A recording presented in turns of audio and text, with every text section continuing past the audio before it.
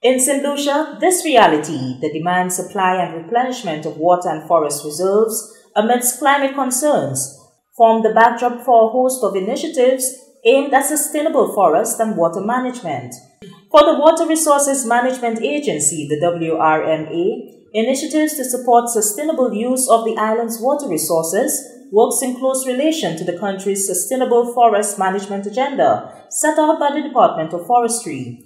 Water Resources Specialist Miguel Mortut says the work of the two entities cannot exist in a realm on its own, as the successful implementation of actions under the work program of one department ultimately impacts negatively or positively the outcome of the other. There's a concept called integrated water resources management, which looks at providing water equitably to various users, including water for the environment.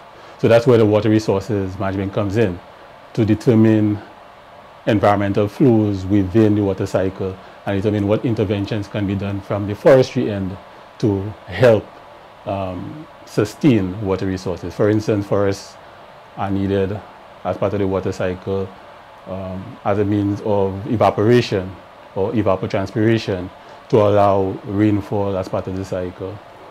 Forests also help to filter contaminants within the soil to improve water quality, also helps to reduce sedimentation of soils, which could make river water more cloudy and make that water more expensive to treat.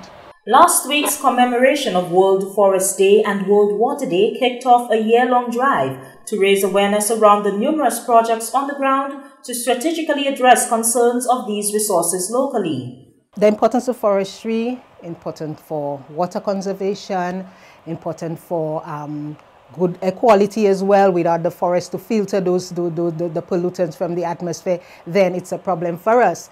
It helps us mitigate against the impact of climate change. We ensure that our forest is intact, it minimizes erosion, etc. So these are some of the benefits for us.